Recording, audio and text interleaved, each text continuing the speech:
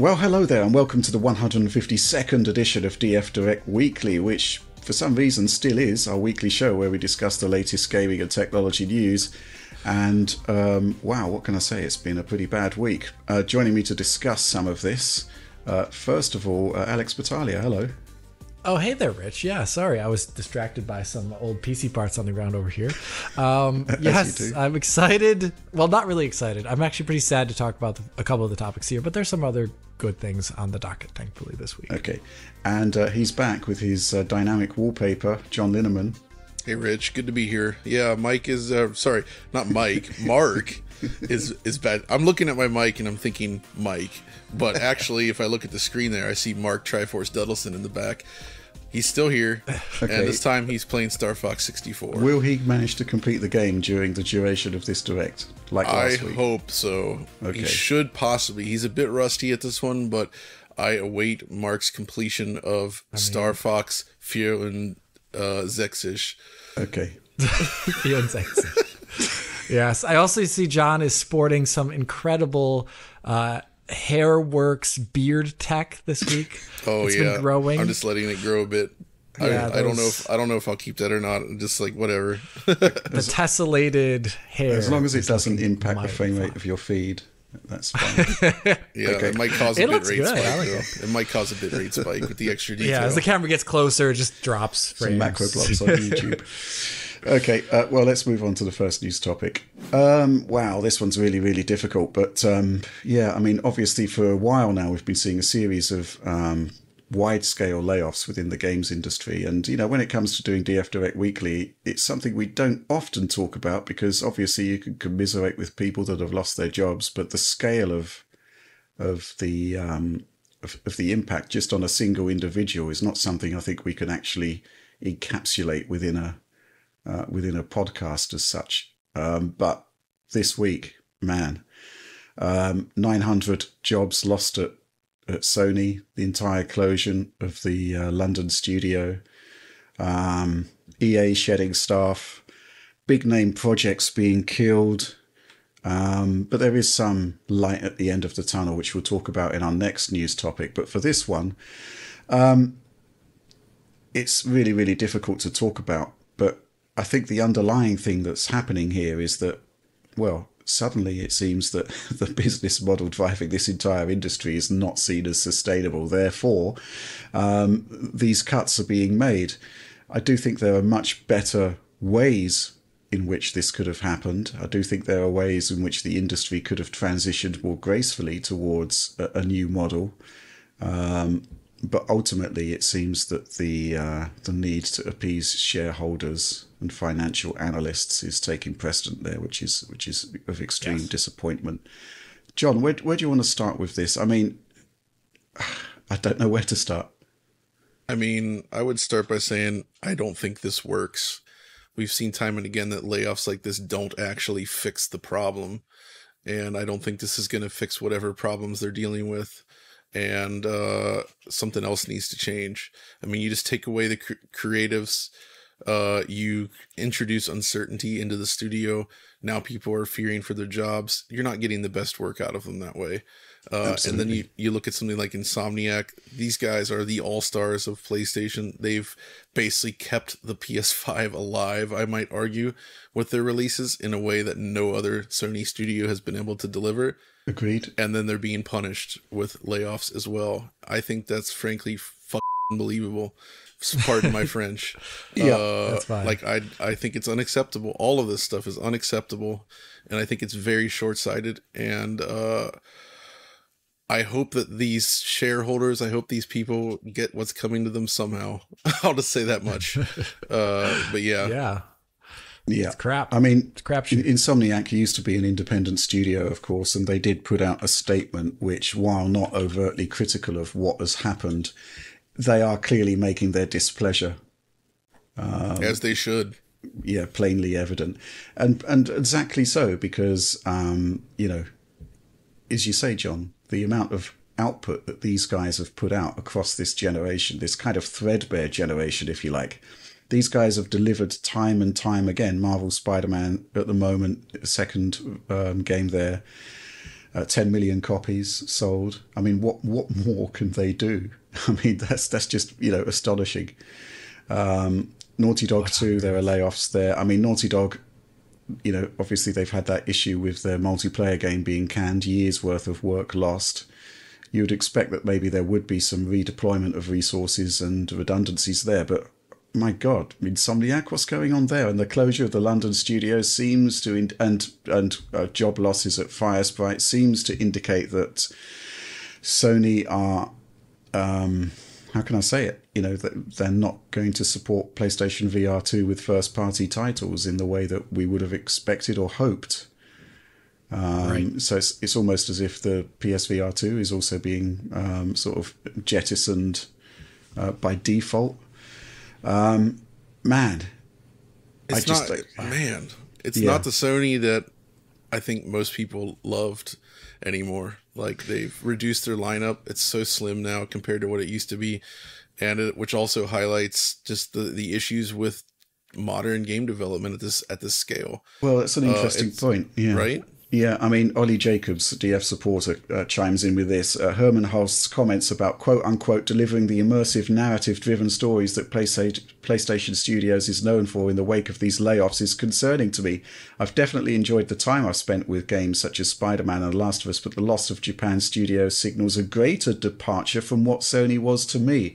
A repertoire of focused and thought-provoking games that try different things as opposed to following what I would personally consider very safe formulas designed for mass-market appeal. I was taken aback recently while revisiting Astro's Playroom as it occurred to me just how little a PS6 version of the same game would be able to say about our current generation. I'm curious to hear thoughts about this. Do you think this could change going forward? Well, Sony seems to be on a route forward that is bearing fruit. Helldivers 2. I mean, we've obviously got our issues with the live service side of things, but Helldivers 2 has been an incredibly successful game where the success, I think, has been warranted. But he's quite right. I mean, this is something we've talked about on the Direct for a long time now. The diversity and the experimentation and the innovation and the fun that was synonymous with PlayStation has kind of evaporated in favour of these immersive narrative-driven stories, which, obviously they have their place, right? And they are mega successful, but as part of a repertoire, as opposed to the be-all and end-all, I think that's kind of what is problematic with Sony and PlayStation at the moment. Alex, haven't had your thoughts on this, but it's not great, is it? I think it is actually. John was trying to hint at that just a second ago, that I do think it is endemic of the larger strive towards these larger narrative-based games, just like the supporter just mentioned, where if you're targeting all these large development cycles of 5 to 7 years or something like that, and you're putting all these eggs in one proverbial basket, when one of these games does not meet the criteria to be as wildly successful as some sort of financial analyst would like for growth purposes, because it's not just about making your money back. It's always about growing and growing and growing and growing. As soon as that happens, then you aren't meeting these targets and you start having to reduce because the line needs to go up mentality. And I don't think it is at all sustainable. And I really think it would make a lot of sense for Sony to, I mean, them doing it now after having committed to it for so long is probably going to be very hard. But they probably should not scale back development in the sense of reduce studios as they're doing right now, but they should look at entirely different project types. That's how I view it, at least, because I don't like the next Naughty Dog game. I have no idea when it's going to come out. The next God of War, years away, very far off. Yeah, I mean, Insomniac is the one carrying the entire PS5 on its back, like John said, in many respects, with them releasing 4 titles. They've released a lot, and them being punished as a part of this just shows how kind of backwards it is, just in terms of just like logic. It just seems so wrong. And I really do think they need to start targeting different titles. It's the one advantage that I think yeah, Microsoft and Xbox do not have these large tentpole releases, and they've largely kind of failed at doing that. They're hoping to address that this year, of course. That's the nice part, I guess. But they've also done a really good job of having like middle tier releases and a greater diversity of portfolio there. Yeah, agreed. Going for those PC only games, strategy, Pentiment, Hi-Fi Rush. You've got your first-person shooters, you got your third-person shooters, you got your live service titles. It's been at least pretty diverse in that respect, and I think that's a strength there that Sony really should probably have as well too, to buy the time in between their large, expensive narrative third-person games with lots of cutscenes.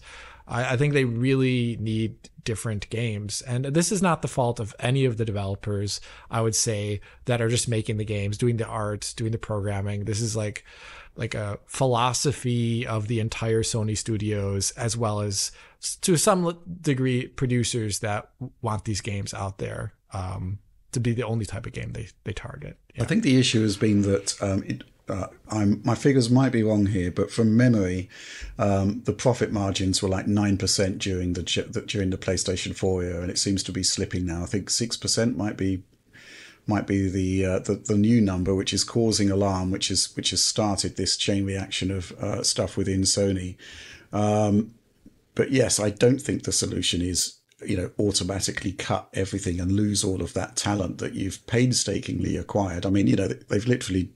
It's not so long ago that they bought Firesprite, for example, and, cuts are being made. The London studio has got decades worth of pedigree and history, and that's just gone. Just generally, if you look historically at the treatment of UK developers by Sony, it's not a particularly great track record. There've been issues, obviously, recently with Media Molecule as well. Media Molecule, I mean, when you're looking for like innovation, fun, everything that PlayStation should be. I mean, these are the guys that have consistently delivered over the years. The founders are all gone now, as far as I can tell. So yeah, I mean, it's a pretty bleak look. I just can't help but feel that there is a better way here to manage these kind of transitions, and it's deeply saddening, and. Yeah, they're coasting at this point in this way that's very dangerous, where they really are putting all their eggs in one basket. And games these days, they're being asked to, everything's got to be the biggest thing.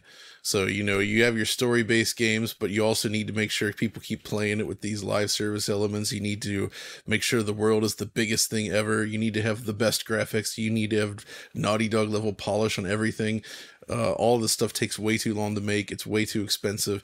And if it fails, it's a catastrophe. And they've thrown out all the other small games that they used to make, all the medium scale games they used to make. And now they just have this they just have a small handful of studios making these types of games that absolutely need to succeed. And even if they do succeed, apparently that's not enough. This is not sustainable. It's not going to work long term. And right now they're lucky that they have the position in the market that they do. I'm going to say it's luck, a lot of it. Both Sony and Microsoft have stumbled this gen in different ways. Nintendo's really, they're doing pretty, I mean, they have their own issues, but they're doing pretty all right comparatively. And I'm definitely concerned about the future of everything in the industry right now. And I feel like there's just, you just need to look at the way success happens. They try to manufacture success, and I don't think it always works. Sometimes surprises, when the old PlayStation and a lot of these other platforms, they used to create so many games at different scales. They didn't always know which ones would hit and which ones would not. Sometimes it'd just be like a small success, but find like a dedicated audience. Sometimes it would blow up out of nowhere. We've seen it this year, even with games like Helldivers 2 or Palworld, where you don't, I mean, Helldivers 2 did take a long time to make it, and I guess Palworld 2, but still, they're kind of unknowns that just kind of come out of nowhere and they light up the sales charts, right? And they won't have The Last of Us level budgets. They don't need to. No. They shouldn't. People want fun games. Palworld was a broken piece of garbage at first. Like, the game was fun and funny, and that shows what matters, right? People had fun with it despite the fact that it was this, like, it was extremely janky. There was heart there. And I think that's okay. And I think they need to get comfortable again with making these smaller games. Tap into, look what's happening in the indie space, but you get like, you know, that first party sort of prestige behind it again. That's what drove PlayStation 1 and PlayStation 2 and even PS3 to a degree, I'd say. And PS4 was like, they were at least getting games out at a more regular case, but this generation is like it's the weirdest generation, because there's actually, objectively, there are tons of great games to play, like an absolute tons. So it's actually kind of good, but at the same time, we've never seen one so devoid of creativity from the big players, at least some of them, where it just feels like they're doing nothing. I like that point that Ollie Jacobs made about Astra's Playroom. You put the PS5 in there for a PS6 version of the game, and what do you have? Like the detachable disk drive, the need to activate it. Is there a mini game where you activate the disk drive over the internet? Do you have the PSVR 2 there sitting in a recycle bin? I mean, do you play a level that's comprised of like remakes of levels from other games? Like, what do you do? I don't know. It's just, I'm feeling kind of down about all this, so pardon the rants. I love it. Something I've got to tackle here. This is a point made by supporter 1040 STF. A few hours before Sony announced 900 layoffs and the closure of London studio, we saw pictures on social media of Jim Ryan celebrating his retirement at London studio with himself and employees smiling together. These pics were 5 or 6 years old. How cynical was that? This is another issue which I think needs to be brought to the fore, which is the concept of kindness. You know, let's say that all of these layoffs were unavoidable, right? Yeah, let's just take that as a concept. I don't agree with it, but there it is. Right. The concept that, you know, assuming on the face of it that everything we saw on social media is true, the concept that, you know, Jim Ryan would go and visit a studio, which he must surely have been fully aware of would be like facing closure in a short period of time thereafter. It's really unkind. It's not the way I would consider management to be behaving.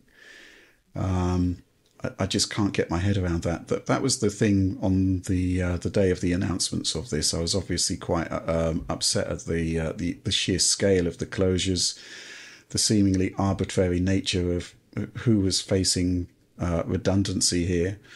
And then that lands, and I was just furious for the rest of the day, angry. You know, maybe there's more to it than meets the eye, but certainly Sony didn't seem to do anything to address that. Just to clarify, I think when you read it, you said 5 to 6 years old. It sounded like 5 to 6 days. Yes. So yeah, like within a week. 6 days. Yes. Mm-hmm. I think that's really important to that point. Yeah. Yeah. Absolutely. It's it's just really made me angry. The Jim Ryan victory tour at London studio. Way to go, Jim. Well, you know, yeah, it's embarrassing. You know, it's all coming apart now. Seemingly, the whole strategy that's been pursued for the past few years is seemingly not proven to be sustainable, as we've been talking about on the Direct for like what seems like years now. But I mean, you know, what can we say? Moving on from Sony, we had EA shedding staff as well. Looks like Respawn's first-person shooter based on the Star Wars franchise has been terminated. That's not going to be happening. What a great idea, EA. Yep. That is such a you guys are just the best. Just killing off.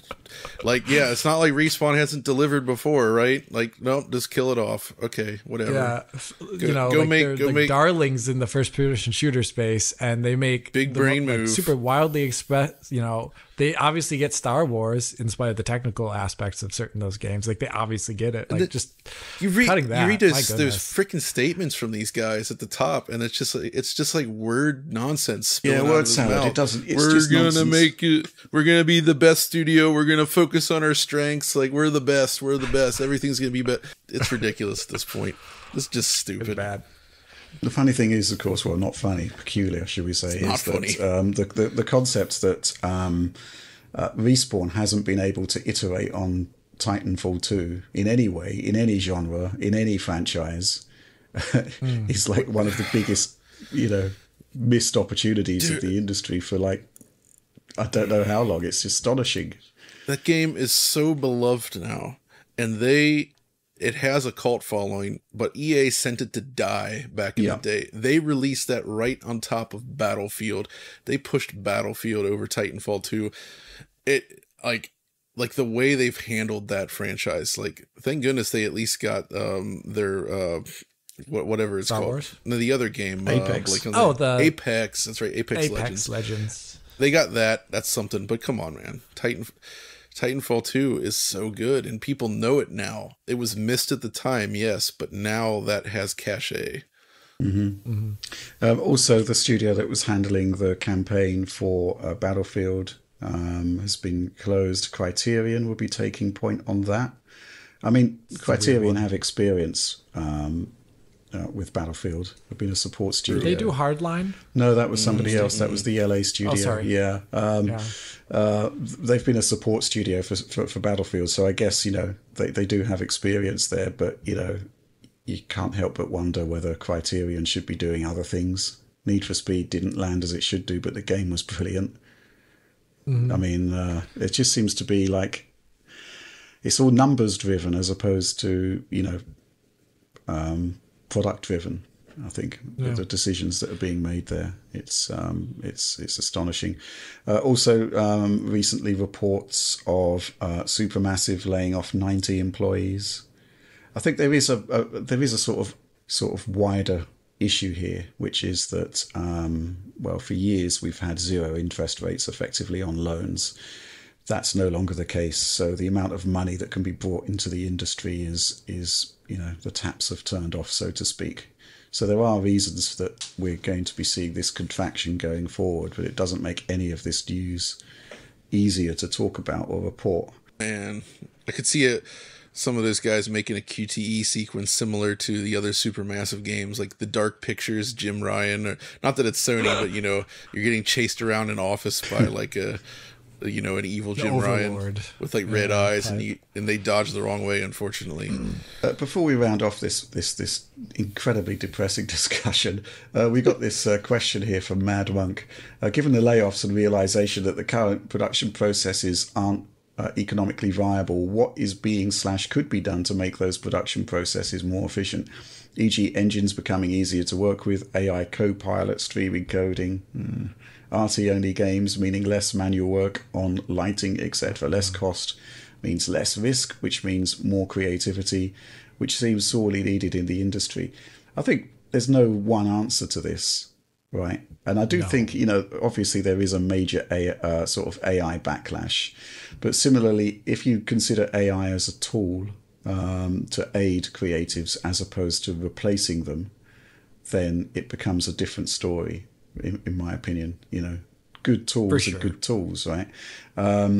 Obviously, we're seeing things that are happening in the likes of Unreal Engine 5, which are specifically designed to effectively democratize high-end production values and stuff like gigantic open worlds, so that even indie developers can do it. I suspect that this is probably one of the reasons why Unreal Engine 5 has become so popular recently, simply because that's their focus, right? To effectively cut costs, if you like. I don't know, Alex, any thoughts on this? I mean, I could see regarding the RT thing, it won't save anyone's job. But in reducing the scope of a game, I do think there's probably something to be said about how much iteration time exists because you have to bake out lighting in a level. But that is only tempered. If you're saving more time by not having to bake out lighting in a level or something like that, and having less iteration time as a result of that, that has to be tempered by the fact that the producers and the developers should try and then use that time or to reduce scope or to use it wisely to fulfill other tasks in the same amount of time that would have been done there, and not use it as an excuse to balloon out again to a larger size. Right. Which I think is not at all guaranteed. And that's another thing that I don't think AI usage necessarily guarantees. If you just get fixated on the usage of one tool and you kind of want to make it as a part of a cornerstone experience of the game, you could end up spending so much time iterating and trying to get that so perfect that you end up just like losing sight of actually shipping a game in a good amount of time. So I don't know. I don't think there's a technical solution necessarily to what's happening. It's like a philosophical one. Right. I think it's basically, yeah. I mean, there's going to be a whole range of things that you can use to increase productivity, right? But I think the major challenge here is essentially the nature of the kind of games that are being made and the fact that everything requires 5 years to develop and $100 million budgets minimum. That's not sustainable, right? And that's where things can change. I mean, the role of the shorter game, I think, has never been more important now from a financial aspect, but also from, you know, what the kind of player wants perspective. You know, not every game has to have like 50 hours of play attached to it. And, you know, not every game needs to have that, you know, intense level of money invested in it, and it can still be fun. And we've seen that borne out with the likes of Helldivers 2 and Power World. Yeah, so I think there's going to be a sort of reevaluation of what games are over the next few years. The issue is that there's going to be short-term implications for all of this, which is that, you know, we could see games that are even sort of close to completion actually be cancelled. And then once the ramifications of this fully set in, you know, the obvious conclusion will be we'll be seeing fewer games in the years to come because they do take years to develop. Yeah, so, well, I guess we just have to wait and see what happens there, but man, this has been really, really depressing. It's time to leverage the new wave of gamers coming up right now. The Roblox players, their standards for graphics are so low that we may as well start back from zero again and just like build up. They'll come at that and be like, "Dang, this looks amazing," but it's like, you know, PS2 era visuals. And I've seen nothing wrong with the PS2 era, John. God, no, what I'm saying is that the PS2 era is like a pretty good spot in terms of like the visuals can look pretty darn attractive and the games run really smooth and they feel great to play. And it's like, you know what? I'm happy with that. I'd be happy with games that look like that more often, you know. Yeah, I would be too. Yeah, I'll tell you what, you know, what happened to Geometry Wars, right? Right. It's a classic example of a game that sorry, Rich. When Bizarre Creations went out of business, it went away. Yeah, but you know what I'm saying, right? I know, I'm kidding. Yeah. Bringing it back to layoffs. That game was like one of the greatest things I have ever played. Geometry Wars 2 specifically was incredible. Dude, I know. Incredible. Didn't require $100 million of investment as far as I'm aware. People loved it. I still think about it. I still want to play it quite often. I mean, incredible game. I mean, it's time to think a bit more, you know, holistically, widely about what people actually want to spend time doing. I think maybe that's one of the reasons why Switch does pretty well, because you do tend to get a broader diversity, I think. I don't know. Yeah, I'd agree with that. Nintendo itself brings the diversity as well with their games. There's a lot on there. I mean, and some of it, you know, it's hit or miss, not for everybody, but they sure are delivering. Yeah. They sure are delivering a lot of Wii U games. Well, they did do that, but you know, nobody bought the Wii U. I get what you're saying. Okay, do we have anything more to add to this? Can we move on to something a bit less depressing? To something better. Okay. Second news story of the week. It's actually, well, 3 different stories, I think, and it is in the wake of this disastrous news that we've just been discussing, which is that there are signs that developers are kind of adjusting to this new reality and effectively taking control of their own destinies. And I guess, well, a kind of tangential to that is the idea of Saber Interactive. They've been sold off from the Embracer Group. It looks like there's a $500 million deal for them to exit the Embrace of Death, as it's been called, which is good. But kind of more positively, and is the concept that Toys for Bob, who are kind of swallowed up by Activision, weren't they repurposed into a Call of Duty support studio at some point? Yeah.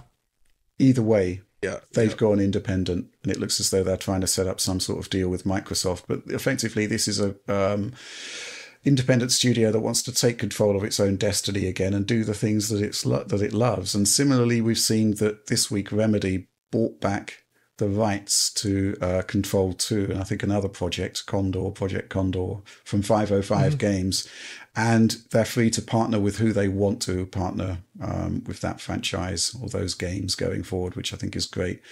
John, thoughts on this? This is actually great news, all of this stuff. I'm really happy to see it.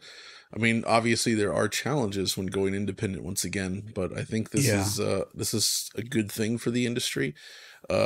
I don't think Saber Interactive's going to have any trouble finding work at this point. They do awesome work, I would say. They have a lot of clients, and they have escaped the embrace, which hopefully other studios can escape the embrace as well before it's too late. We'll see. Well, there's talk that they're on the cusp of selling Gearbox. Oh, yeah. I mean, that was a big one for them, and I'm sure that would bring Embracer plenty of money to sell it, and Gearbox could live on, which it should. Toys for Bob, of course, I'd assume by working with Microsoft, they're talking about working on IP that Microsoft now owns, that Activision previously owned, which makes a lot of sense. And as you suggested, they are effectively escaping from the COD mines, which was my big concern for them. COD mines. I mean, that was kind of the issue with Activision, right? It's like they would just swallow up even successful studios and just like, you work on COD now, go make skins. Kind of, that's the vibe you got from a lot of this, and that was unfortunate. Yes, and they seem to be free. And then the 505 situation, I mean, that's not good for 505, obviously, but I'm happy that Remedy has those control. They have control of Control back. Control 2. Well, that brings us on to a question from Dajarko, who asks, with news that Remedy have found a remedy for their loss of control over Control, how do the team think that Control 2 will be remedied by all this newfound control? I mean, I think Control was a very successful game, and it was a very interesting one because I think it, after Quantum Break, where they spent a lot of time and money on the game and a lot of years of work, that Control was supposed to be a smaller title. Right, yes. And it was supposed to be like, be kind of efficient. Like, you can see aspects of it that are totally lifted from Quantum Break, and that's a good thing because Quantum Break had more or less solid shooting mechanics, and things like that. And it lifts like things like character models from it, and some environmental art probably too. And it's like, it was like a good way to like get a new game concept out there and have it be cheaper, and then try and build success on the fact that it was cheap and still have good quality. And I think that is what I would love to see of them taking control of Control 2 again. Here would be them saying it's not going to be a bigger and better sequel, like, I don't know, Die Harder or whatever it's called. It could just be like another. It could just be Stirb langsam. It could just be another. It could just be another game like that with just like some slight tweaks, and just like another great story. And then like with the usual Remedy flair. I would like for them to keep the game size the same, and then shop it around in that way. I don't know if they'd self-publish it. I don't know if they want to do that. They've got a lot of opportunities with what they've done with Northlight in Alan Wake 2, because when in your interview with them, when they talked about how they had to enhance Northlight for Alan Wake 2, it's like, well, we've got to go outdoors, right? And which presented a massive technical challenge, but that technical challenge has now been overcome, which means that Control 2 has more opportunities. It does. Yeah, I mean, in terms of what I'd like to see from Remedy, I would like to see them grow out their quote-unquote, it's not a cinematic universe, but it is their gaming universe, connected properties. And, let's have the Remedy Avengers at some point, Yeah, it makes actually a lot of sense. All of those characters coming together in one game. Build it up across the years. Can take years, decades if needs be, but if the end point is this mega conclusion to a specific storyline that brings all of these games together, I think that would be mega. It's never been done before in games as far as I can remember. Yes, that would be pretty awesome. John, any ideas? Well, I think Control was the best new thing that Remedy has made. At the time of its release, it was the best thing I think they'd ever made. I think Control actually might be the best Remedy game from a pure game design and gameplay standpoint. Right. It's really smartly designed. It controls like a dream, and there's so many unique ideas in there, and it just feels like Remedy the game, if you will. Right? Alan Wake 2, I love Alan Wake 2, but I think the actual gameplay, the moment-to-moment gameplay experience is less good than Control, as it is more focused on telling a story and atmosphere, and there is room for that as well. So I'm extremely eager to see what they do now with Control 2, given that they've had a lot of critical success lately. And they've kind of become a critical darling, more so than before. I think people always loved and respected Remedy games, but there was this feeling around, like, Alan Wake was, people liked it, but it was known for kind of being a very repetitive game. Quantum Break, I loved Quantum Break, but a lot of people did not.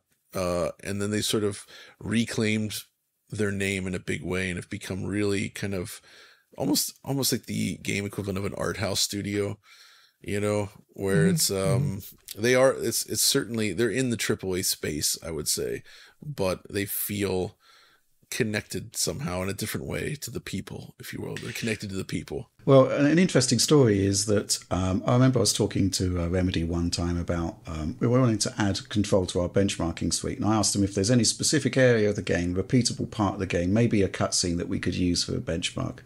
And it's like, well, cutscenes, we didn't really concentrate on those because they cost a lot of money.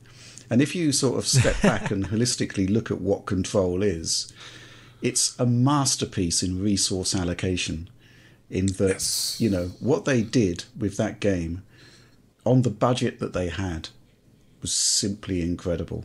Simply incredible. Nobody looks at Control and thinks this isn't like a AAA experience, because it obviously is. But the constraints that were put in place when they actually created that game were, you know, quite significant. Obviously, there were some strategic deals that, you know, would have brought in revenue. You know, the stuff like the NVIDIA stuff, for example, you know. Right. But that paid off for players big time, because you've got one of the best ray tracing showcases still of all time.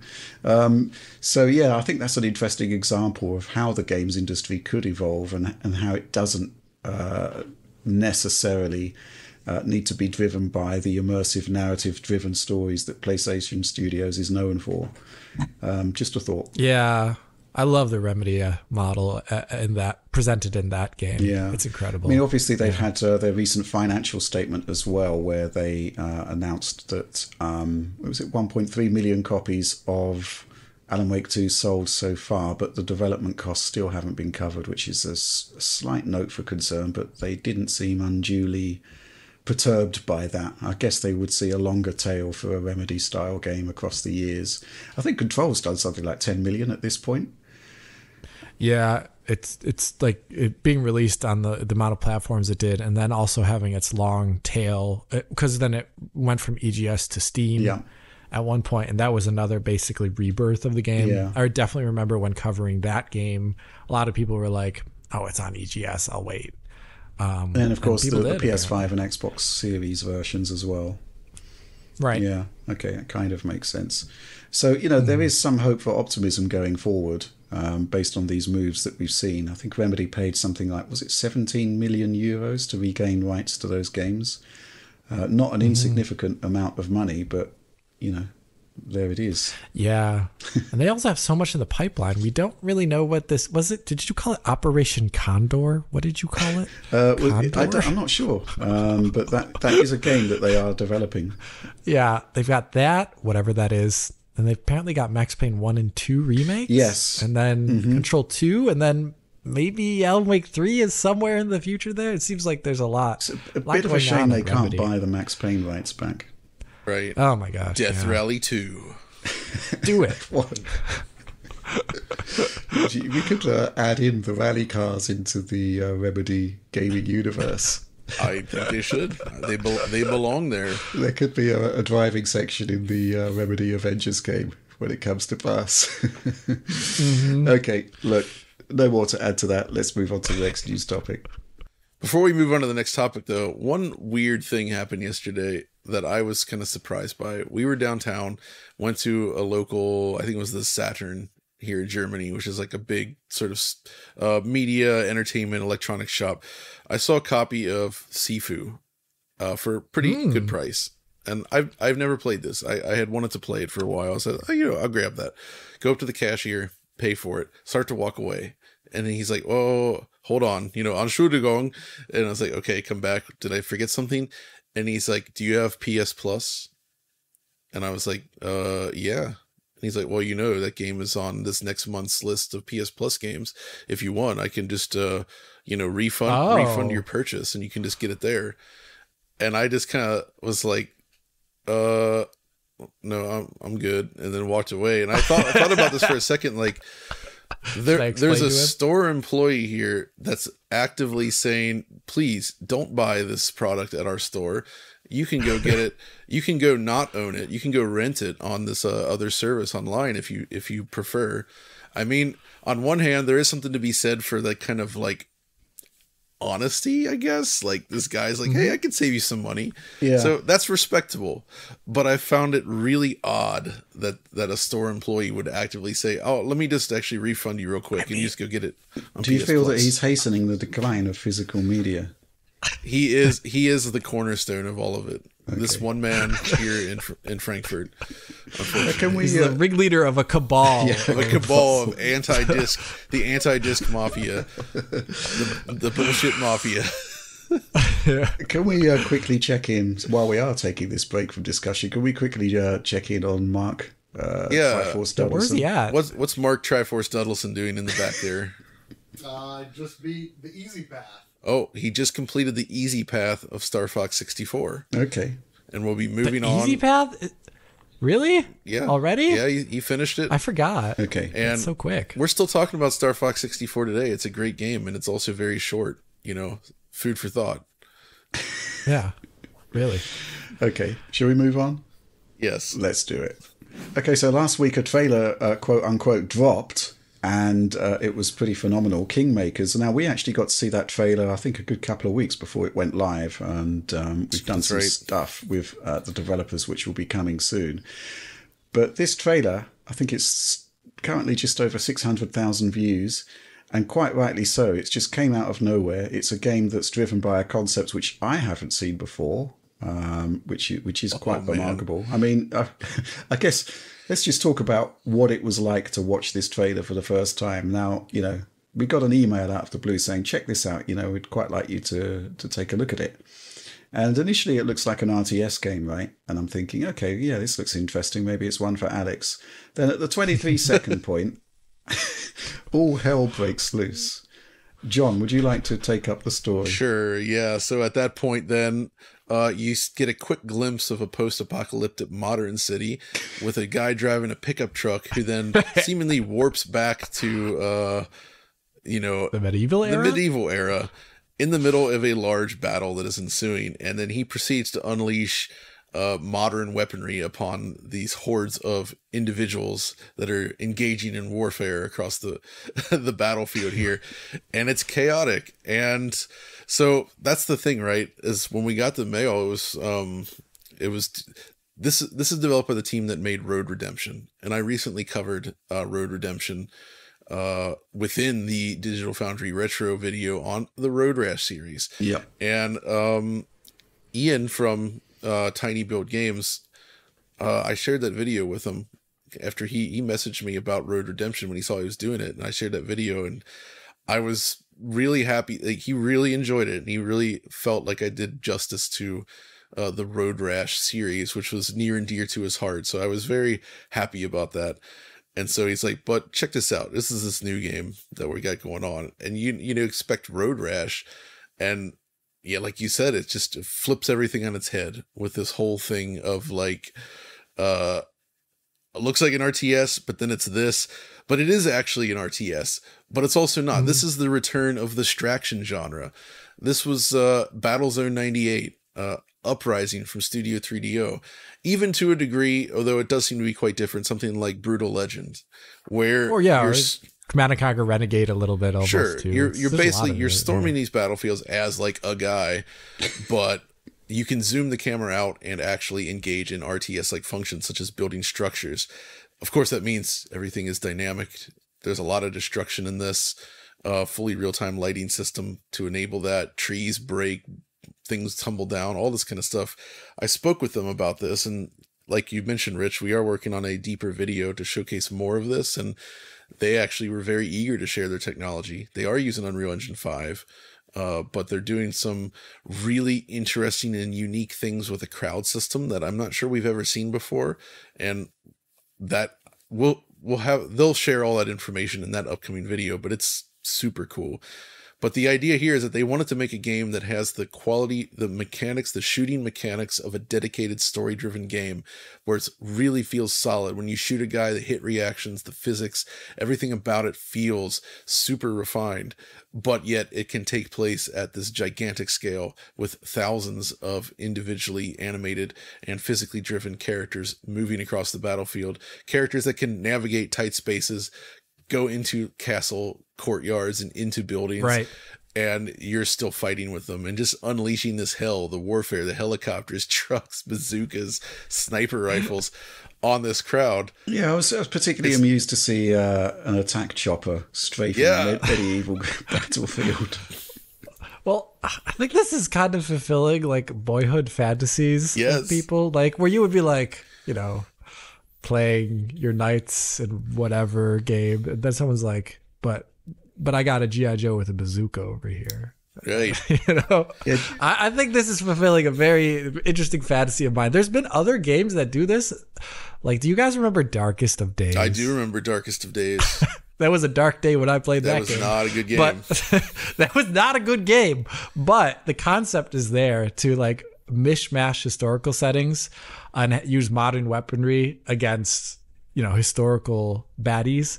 So there's a lot of fun to be had there, I actually think, in this game. I'm excited about for it too. I also want to see a little bit more of the interesting micromanagement aspects, like how that fares out too, because, you know, I like the idea of shooting a bunch of like cavalry on horses all day, but also I want to see like, okay, well, how do you prevent them from even getting across this moat or whatever? Right. And it seems like it's also co-op, which is really cool. I mean, holy crap, that's going to be awesome, right? I mean, that's kind of like the icing on the cake almost.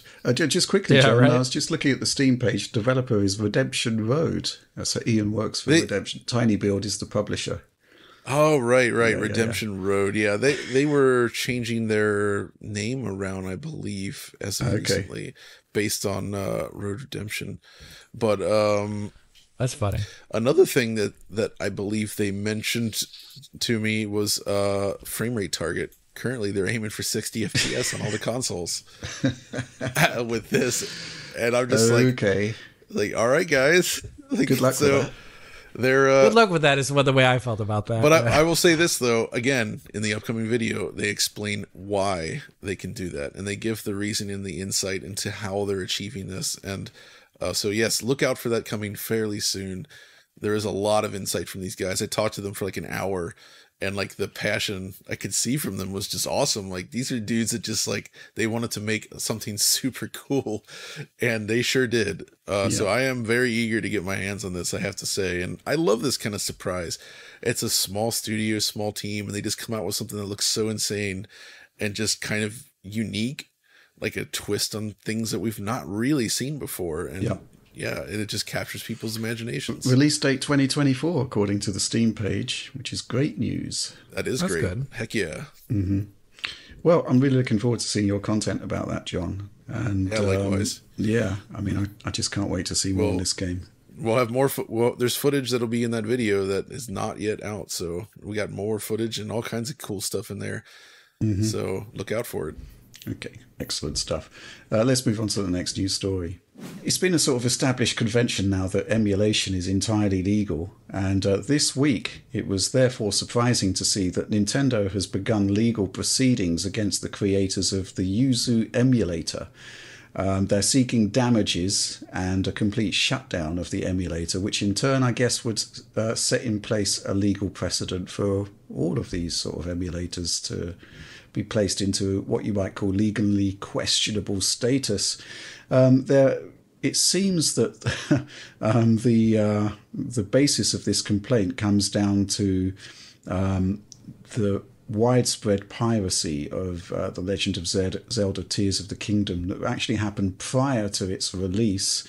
And they've kind of mapped that with the increase in Patreon support for the Yuzu emulator. And they've basically made what you might call a circumstantial connection between the success of that emulator's support on Patreon and the release of this pirate version of Tears of the Kingdom. Now, in theory, this, the precedent has been established. Emulation is completely legal. In practice, I'm wondering whether Nintendo's kind of like skirting around what has been established and trying to come up with a new line of attack. I don't know what you think about this, John. Yeah, regretfully, I think they are doing just that, and I think it's this is a bad precedent to set, and it is concerning for all emulation fans. The traditional method of attack you would expect, it feels like they have no ground to stand on, but one should not underestimate Nintendo's legal team, I suppose we could say, and what they're going after. Although I did see there was something that someone highlighted where Nintendo specifically mentioned that someone adjacent to Yuzu, or the Yuzu account itself, tweeted about a game being playable before it was officially released. Right. But that ended up not actually being true, and that the tweet came after it was released. And so if that kind of mistake is in there, that feels extra shady to me somehow, where they're trying to find their way to like damage these guys. And I can understand why they'd be upset, obviously, but this is such a dangerous line to cross, and I hope they do not succeed in these efforts. Right. Do you think they're, to sort of take on the devil's advocate position, you can say that Nintendo may have grounds for concerns, because I think it's pretty clear that people were playing Tears of the Kingdom on Yuzu before the game actually came out, right? Yeah, and I think potentially maybe the method of attack they'll use here relates to the fact that Yuzu is sort of a Patreon-based right, so there's profit involved from the exploitation of a Nintendo property. Correct. And even indirectly. Exactly. So but I don't know whether they're not distributing these games, right? So I'm curious how they approach this, but I suspect that's ultimately their issue there. Is these guys are making, I mean, their bigger issue is the piracy, but these guys are making money on the excitement around Nintendo games. Right. Mm-hmm. Yeah, that's potentially it. I think maybe there's also a more longer term gain here, which is that, well, the Switch generation is now effectively over, really. We're on the last year, some might say, of a full-blooded release schedule. If a new precedent can be put into place for the next generation, then, obviously that would be happy days for Nintendo, but terrible for just the whole concept of emulation in general. I feel like at this point, though, with the Switch's age and everything, I would imagine they've put significantly more effort into the security around the next Switch or the next hardware after what happened here. And I feel like, I don't know, just write it out, Nintendo. It probably won't affect anything. That Switch 2 would have better security, right? But at the same time, the revised models of the Switch were also exploited, even when they were fully aware of the issues that the original Tegra had. Yeah. There were still ways and means around it. Now, perhaps those ways and means were found because they had that original access. But you would expect a slightly more robust response to security issues for the successor console, right? Yeah, and all these issues are so tricky, because I don't support piracy, and I don't think people should be basically downloading this game for free and playing it that way. I think that sucks. But at the same time, I don't think emulation itself needs to be attacked in this way. And fundamentally, talking about security, it's also in everyone's best interest that the next Switch can get hacked, because we basically rely on this for preservations that the company. Well, that has been proven out with all of the eShops that have been shut down over the years, and the content that has been preserved thanks to exploits of the consoles. Exactly. So if those had remained bulletproof, we'd have lost an entire chunk of games, at least public access to it, because there is still. Go ahead, Alex. Yeah, I was just saying, the whole point about preservation in games isn't about locking them away in a vault. Al Gore lockbox, away from everyone else, where we just do this. Can you explain it's an old code, Rich, but it checks out. Okay. It is to say the least. This is when you say about preserving games, it's about preserving access to games. Just like no one would ever argue preserving a book is about unless it's a historical rare book example with illuminated pages that needs to be in a museum. When they say about preserving books, it's about making them readable and accessible. It's the same thing with games, and Nintendo doesn't do that a good job. They're not good stewards of their own catalog, and they're also not good stewards of the catalog of games that they didn't produce but were made available on their previous consoles. You know what I mean? General SNES games, Nintendo games and stuff like that. So I think it falls to the community, and it falls to people who spend a lot of time. And yes, I think they should be recompensed for that time. It shouldn't be a free thing. I think making an emulator, you should be able to be paid for that. I think that's completely reasonable. I don't like piracy for a game that hasn't released yet, but I don't see any problem with buying a Switch game for yourself and loading it up on your PC. I just really don't see a problem with that. I like that idea. It's great. Yeah. Any more to add to this one? I mean, I guess everybody is going to be following the legal proceedings with much interest on this one, because the implications and the precedents that may be established. I mean, we've already seen a full frontal assault on modding, which is just incomprehensible to me, but there it is. And this isn't great news either. But I guess we just need to keep an eye on it and see what's happening there. And maybe, there will be some changes made in terms of the people creating these emulators, in terms of stuff like Patreons and whatnot. There's been a lot of preemptive or reactive legal action taken against people doing stuff with a kind of Patreon element to it, because it turns it into a commercial enterprise at that point. But we shall see, right? Let's move on to the next topic. Something of a minor drama this week, as Pentiment released on PlayStation consoles, and on PlayStation 5, people discovered that it actually had support for 120 frames per second, which isn't available on Xbox consoles. Which, caused some minor issues on social media. Now, the thing is, of course, that Pentiment isn't a game that's going to, overtly benefit from having support for 120 frames per second. You can see the footage playing out here. It's not like, a Twitch-based shooter or anything like that. But at the same time, the idea that what was an Xbox exclusive comes to PlayStation with a new feature, it kind of follows in the tradition of gaffes that have appeared, seemingly, where this sort of stuff has happened. I mean, I guess the other one was Ghostwire Tokyo appearing on Xbox after a year of PlayStation exclusivity, and running worse on the Xbox than it did on the PlayStation. Not to a crazy degree, but the point is that Xbox players should expect the first-party output to at least be equivalent to what's happening on the other consoles, right? I don't think that's too much to ask. Always. The developer came forth to say that it was a bug and that 120 Hz support is coming. The funny thing is, of course, is that based on Tom's footage here, it's not a locked 120, which was the big surprise for me. John, is there any consequence to this, or is it simply, there has to be some tweaks made to tech QA and bad optics like this need to be a thing of the past if Microsoft is to move into this multi-platform future? In British parlance, would you describe this as a tempest in a teapot? Storm in a teacup. Storm in a teacup. Okay, that's the parlance. Thank you for this educational moment. I think it's clear that this was intended to be part of. Obviously, during development, they must have reached this conclusion that we can actually run this at a higher frame rate, right? And they implemented that into the PS5 version straight away, and clearly wanted to implement this on Xbox as well. So yes, it has been available for years on Xbox, but this is a new feature.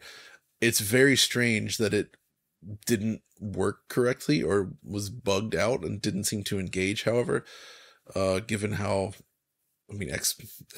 that part is weird. And the optics on that, I agree, are kind of bad because it does, given everything that's been happening lately in the Xbox scene, it does feel a little bit like them, dare I say, disrespecting Xbox users too. Maybe that's the perception. That's the perception. I think it's basically just a oversight. There's a series of oversights that are happening, which really shouldn't be happening when this kind of scrutiny is being attached to these developments. That's the better way to put it. That's a good point to put. Yeah. They needed to make sure that this didn't happen for optics and everything, and somehow that got missed. But this type of bug does crop up more often than you would expect. I think these days we're always surprised to see it when it does happen. That's why, it's the kind of stuff that we catch instantly. But and it is kind of odd, though, that it doesn't even run at a stable 120 frames per second, given the visual target. And what's funny is I've been playing a lot of 120 FPS console games lately and have been consistently impressed with how smooth and nice they feel. And I think all of them largely look visually more impressive than Pentiment. Not speaking artistically, because Pentiment is actually beautiful. It's the visual design, but technically I'm a little puzzled by those results. And I think this might end up working out in the Xbox favor, because I would imagine it ends up running actually slightly better on Xbox once it releases, maybe closer to the 120 line. Pray for the Xbox. Pray for Mojo. Pray for Mojo. Pray for them, because if we have another they need a win Ghostwire here. Tokyo, or my gosh, I'm still baffled by Ghostwire Tokyo. It's not even that it runs worse. It's it also has worse quality RT. Way worse RT. What on earth is going on here? Realistically, they should be identical or comparable, right? But the idea that a first party release is significantly worse on that platform, that just doesn't fly, man. That's I think weird. just send some engineers in from, especially when California. it came out a year later too on the Xbox. They had time to refine it, and it actually got worse. I still don't get that one, but I think this situation will be rectified for Pentiment. Sure. But I do think there does need to be a bit more scrutiny going through these processes. And it all comes down to this concept of tech QA, which we're not even sure the extent to which it actually exists outside of the development studios. I mean, we've had some examples shown to us in the past of, sort of validation beyond, giving a game over to a QA department. Stuff like automated fly-throughs on levels. You saw the stuff with Forza, right? Their sort of stress test for performance. Yeah. I mean, that's quite impressive. Moon Studios did stuff like that too for the Ori games. Right. They would Hotspots. They had this thing that would fly around the Ori character all over the map super rapidly and push the engine as hard as possible, then be able to graph out exactly where the game was dipping and all that kind of stuff to really understand okay, what's heavy, what's not. But there seems to be missing a sort of sanity check. Subjective analysis. Yeah. But I do think it is best described as tech QA, where, you bring in a game like Pentiment, it's whoa, hold on a minute. The 60 FPS on Xbox is 120 on PlayStation 5. What's going on here? It probably shouldn't ship until this is fixed. Because, there's that element to it. I mean, in our sort of work, we've encountered countless examples of silly things that should have been fixed, but can be, it's why didn't they see it? Yeah, it's always that. You said the sanity check, sit someone down in front of the PC or whatever and just hit a button and see what happens. And if it doesn't work, it's this isn't right. And I always think the shader compilation stutter is the best one. Well, it's another the one most, that's cropped up. It's the most extreme example. We're working. Well, we are working. You are primarily working on an Alan Wake 2 video, and I said to you yesterday, why doesn't it launch in full screen mode on my PC? It just sort of launches minimized for some reason. It's like, surely somebody noticed that, and lo and behold, the patch version that you're looking at does actually launch in a full screen manner. Yeah, months after release. I imagine like you launch a game and you don't know much about computers and you just don't think it ever launches because it's launching minimized. Well, what was happening for me is because the Epic loader is so slow to load a game, I'd be like double tapping again. Oh no! And it would error out saying it's already running. It's like, oh, okay, there's that tiny icon in the taskbar there saying that he's actually running. Shame you can't pull an Unreal 1. Back in the day, you could go to the Unreal map or the Unreal map directory and associate the maps with the Unreal.exe. And if you double click one, it opens up Unreal in that map. But if you did select all and happen to hit enter, it would launch like 30 instances of Unreal. And it works. The inability to launch a game, more than one instance of a game, is actually a little bit troublesome, I find. Yeah, let us launch it. I'm always surprised that happens. Like, you can't run a game more than once. Right? I can't think of any modern games that allow you to do it, actually. I mean, there's not really that much purpose to it, but come on. Come on now. Yeah, I mean, just most EXEs you can run more than one, like on Windows. That's the point of Windows, right? The Windows. That is the point. The Windows. That's what it was about, yeah. Man. Anyway. Yeah, I mean, the last thing to add there is just, in addition to frame pacing, just all these little things like video playback or like an intro sequence that's choppy. You know, when you boot up a game for the first time, the first thing you see is a video that's poor quality and skipping or not playing back correctly. I don't care that it's just a logo video. Or that it's the intro movie. That matters, dude. It's got to work, yeah. It needs to look good. That's the first contact you have with a game. And I feel like I'm going crazy when I see how games release these days. I understand they're big and complex, but like they gotta work. Like, and it's the simple especially stuff. Right away. And it's often the simple stuff. Well, there were the black levels in the Halo video. Dude, it took them like a year to fix. It's like, you know, where are your eyes? It's obvious. And then most recently, the Skull and Bones intro video, Alex. which was like, it's supposed to be a 60 FPS video too. That was the thing that shocked me. I was like, this is supposed to be a 60 FPS video. It's actually, but like every other frame is not there.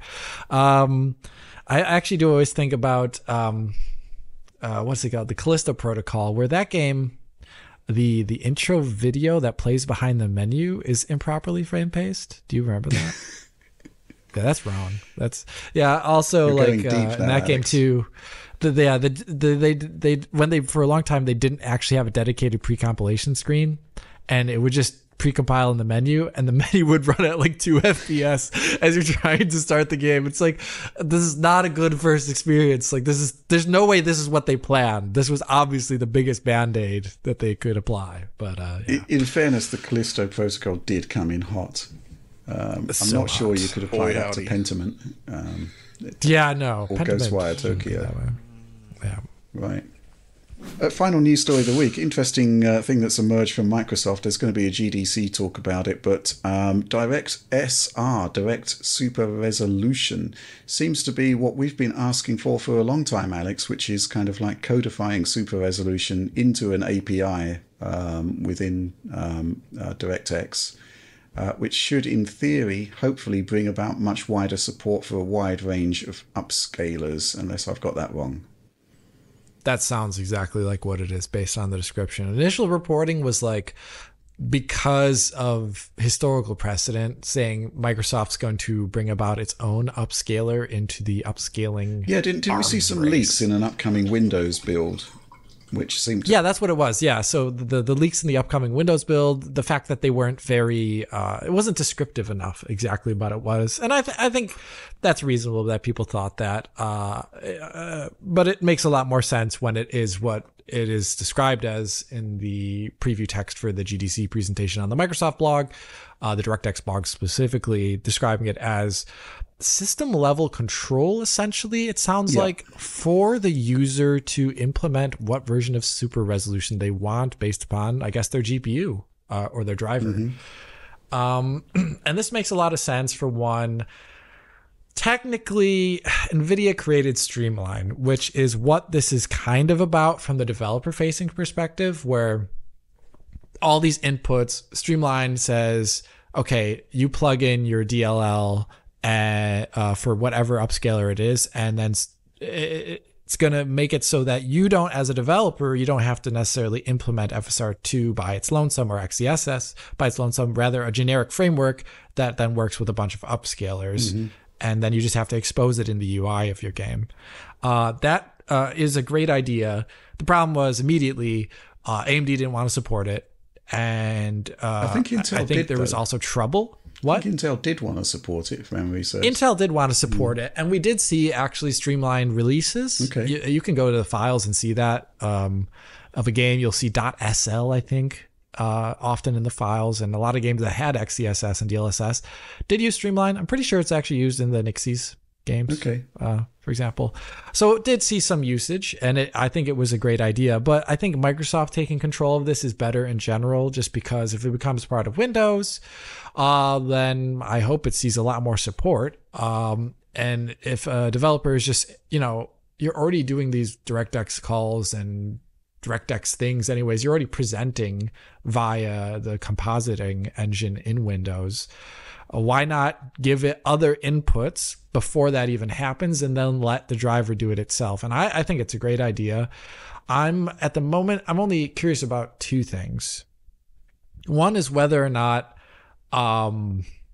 people who have something like an old GTX 1060, whether or not they can run XeSS is a question. I mean, I don't know if they want to, but could they under this new scheme? I have no idea. We'll have to see how it's presented and how users get access to which version of super resolution they want to use. Does Pascal support DP4A?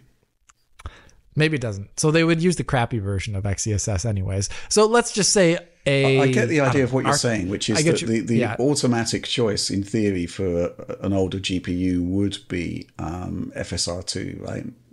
But we're seeing stuff that's happening now with the DP4A path on XeSS where it's qualitatively better than FSR2, and you may prefer that instead.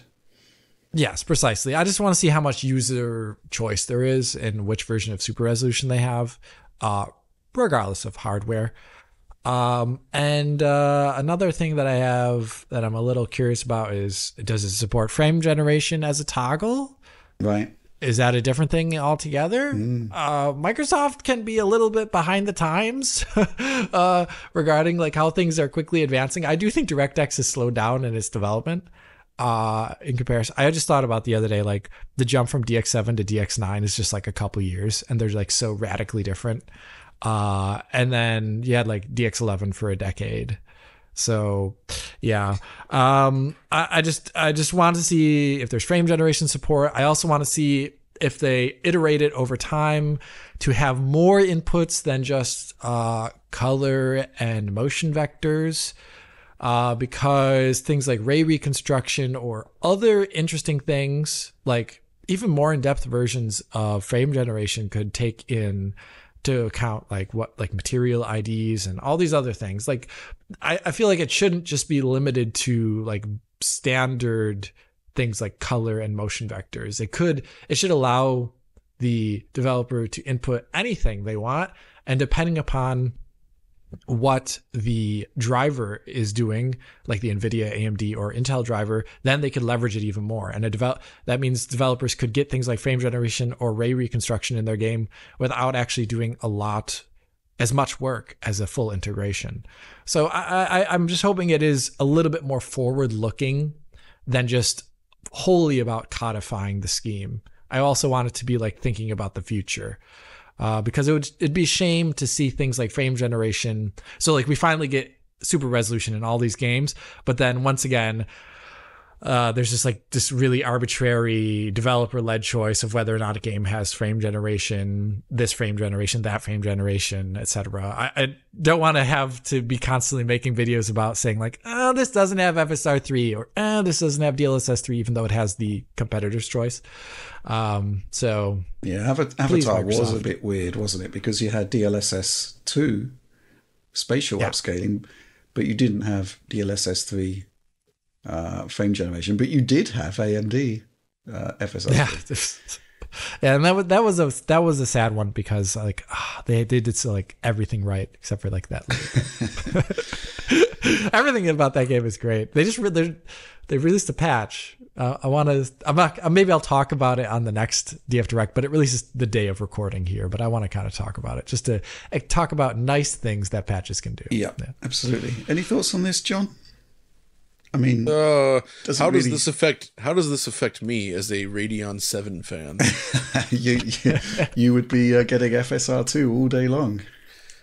All right, then. Yeah. There we go. Does it support FSR1, though, is the question. I bet it does, actually. I bet it does. 100% it does. FSR1, baby. Right. Okay. Yeah. Sorry, I don't have much to add to that. Fair enough. Okay. That's all we've got for news this week. So we're going to plow on relentlessly into supporter Q&A. But before I do that, I want to get a quote-unquote shout-out to our new show that we've put together for Patreon supporters called DF Indirect, which is essentially, well, every week we have a huge array of amazing questions from supporters. We never get through all of them, and some of them require research. So what we're doing in Indirect is to put together a special show for supporters that just tackles more supporter questions, right? We've just recorded our first show this week. John was away, unfortunately, but Oliver stepped in manfully and did a great job. And that'll be going out very, very soon. And some of those topics that we discuss may well end up on DF Clips. So if you're not subscribed to DF Clips, do it now. I guess we just move on to supporter Q&A for this show. And the first question is from, let's have a quick look here. It's from Johnny_5A. And his question is, hey DF crew, recently heard about AMD's new 5700X 3D CPU. Being an AM4 socket, is it a worthy upgrade to the 2700X I'm currently using, or would the older RAM PCIe standards hold it back too much? If it helps, Mobo is X470 paired with 3060 Ti. Well, the short answer is yes. It is a worthy upgrade because the 2700X is actually by today's standards, a really poor CPU. And Alex, the 2700X is basically an overclocked version of the 1700X I gave you back in, I think, 2018, which you weren't happy about. I did not like that CPU, but yeah, this would be a worthy upgrade. Very worthy. Especially with this, because the thing is, you're pairing it with a GPU that I don't think is going to scale much beyond it. That platform can offer. To be completely honest with you, it's a great enough GPU, but I think if you were to, you'd be paying a lot more for the next Ryzen platform, AM5. You'd arguably be paying more for RAM too, and you can instead focus that money elsewhere, and you could just get essentially what is this? This is just presuming does your motherboard support this? Yeah, it does. Yeah, they've basically done BIOS updates for the vast majority of AM4 boards to support the latest chips. So if they do in that case, I think there was some rare versions of them where they didn't have enough ROM space or something, so they had to drop support for Ryzen. For the most part, they seem to have overcome that limitation. Good. So I think in this case, I think that is a great upgrade. I fully endorse this. This is good. Yeah, 5700X 3D is essentially like the 5800X 3D with a slight downclock, same TDP, so that's not really a problem. The one thing which does come up though is that the pricing is often very, very similar to the 5800X 3D, which is worth bearing in mind. Yeah, in that case, then. Yeah, the 5800X 3D if it's so close. There's also a 5600X 3D, which again would be a revelatory upgrade over your 2700X. At the same time, though, I'd get an 8-core processor at least because I know current gen and whatnot, but there's a couple games that actually do see a benefit from 6 to 8. Yeah. And I think that is nice to have. it's not a good example, but something like probably like The Last of Us Part 1, for example, like have slightly less stutters when you transition scenes there. That's good. The 2700X, it's basically the first generation Ryzen technology there with an overclock essentially. And back in the day, well, sort of Ryzen battle stories here. Ryzen came along, everyone was expecting it to be awesome. The benchmarks were awesome simply by virtue of how many cores it had. And, you looked at Cinebench and it looked like single core performance was fine, but then you play some games and it was like, I tagged it, even with fast RAM, as being equivalent to like a Intel Core i7-3770K. Without overclocking, which ain't great. So you've got a bit more speed over that, but that's really old levels of performance. Yeah. X3D is just awesome. I think, it is the greatest thing that I think AMD has done for a long, long time, because there's so many old boards dating back to 2017. You can just update the BIOS on them, slot in a brand new CPU, and you're getting really good performance. And so do that upgrade. I think easily 2x, if not more. Better frame times, way better frame times. The old Ryzen with the cross CCX latency or whatever, and it was something that I got slammed for in the comments of all my YouTube videos, where I'd be like, but I keep getting stutters or something. I definitely distinctly remember saying that phrase in a number of videos, and then getting slammed, and because I would always see the i5-8400 having better frame times than that thing, and it's like it was true. Of course, John's sitting pretty there with his 12900K. Prince among men with power over millions of games. It's 2 years old now, but it's still hanging in there. Yeah, absolutely. It's still a great CPU. That's a good CPU. Well, let's move on to the next question. And this one is from Jonas Tagizade, in brackets, Tagan86. I do like these guys who have their sort of hacker aliases in brackets. It's awesome. That's the best. Yeah. Anyway, the question is this: what kind of performance do you expect from the PS5 Pro? 2x FPS in GPU limited scenarios? Can we expect a classic rich in theory video on this, like he did for PS4 Pro? Now, when everybody seems to align regarding the specs, I guess I could do a video on that, right? I mean, we kind of know that it's got 60 CUs out of 64 on the die. What we don't know is the secret source. There was that, the whole checkerboarding hardware that went into 4 Pro. And, but, thinking back to that in theory video I did, I don't think it was too far off the mark, which was to say that certain games you could run at 1620p, even higher, but a lot of games just ran best at 1440p, which is exactly where the PS4 Pro landed for the most part. All those sort of games that didn't have a huge amount of investment into their Pro versions. And I suspect it might be the same here, because 2x FPS in a GPU limited scenario, you haven't got 2x the CUs this time.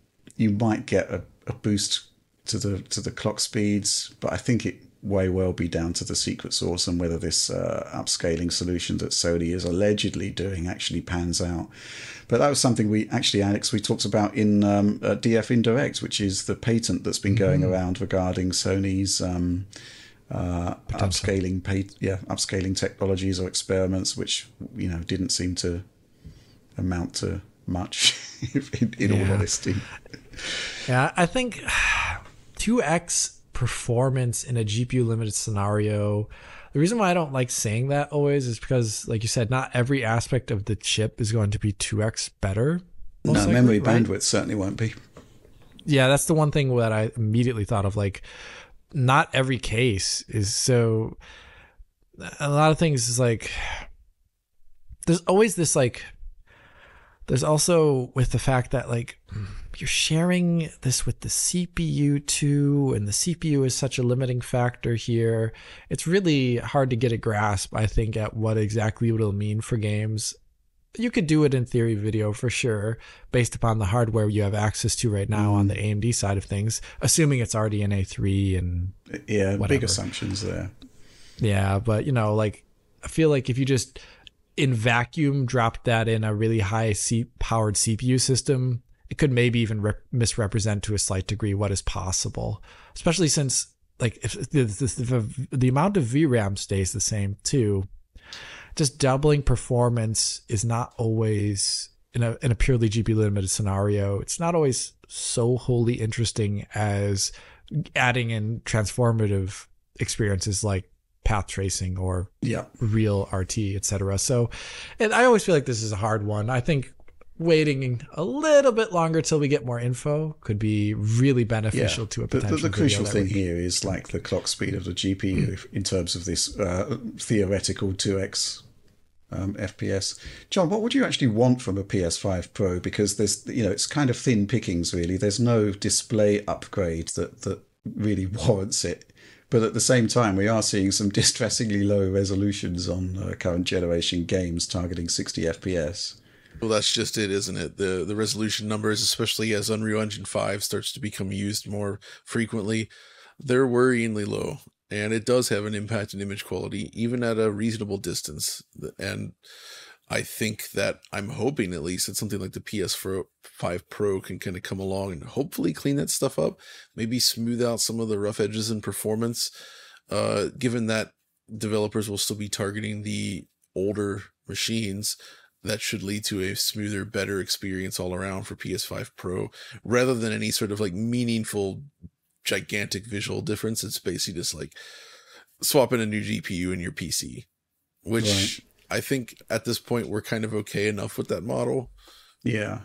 I mean, it would be a Digital Foundry console. I can't see it being a massive appealing factor to the mainstream. It's not going to change the fortunes of the PlayStation 5 life cycle in any meaningful way, because it is just obviously the games will look better, but it is an iterative upgrade, more so I think than the PS4 Pro was, because there was a legitimate target display that was meaningfully better than what was already out there. But like in terms of, so the interesting thing is in terms of like if I were advising someone to make a PC build and they had like a like let's say a Radeon RX 6700 and they wanted to get like a 7800 XT, I would advise them against it.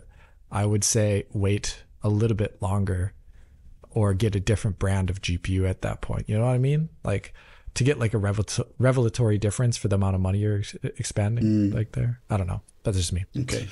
Let's move on to the next question, I think. This one from Alexander Seidel. When games will be fully path traced, what options do you expect we'll see in the graphics menu, aside from the obvious post-processing stuff like DLSS? Texture quality and ray options are a given, but what else would we need that even has any performance impact large enough that it would necessitate the option to turn it down/off?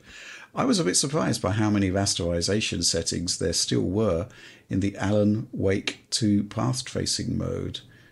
I guess you spent a lot of time with Alan Wake. Can you explain that, Alex? Well, there's still a lot of rasterization settings modes in Cyberpunk RT Overdrive, right? Yeah, of course, because not everything's going to be path traced. Things like volumetrics are not going to be path traced. Whether or not something is visible and what LOD it uses, these things are not. Path tracing in games currently isn't doing primary visibility for most things. Right. It's slightly there for some things, but not like the generic geometry you see usually. So there are a lot of settings regarding those things. It's mainly about the lighting when they say path tracing, that the lighting is being done that way.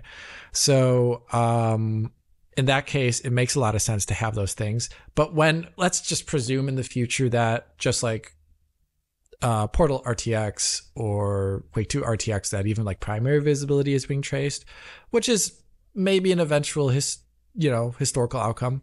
We'll see how long it takes for that to happen if it does, because there's still some benefits to rasterizing the like certain aspects of the game.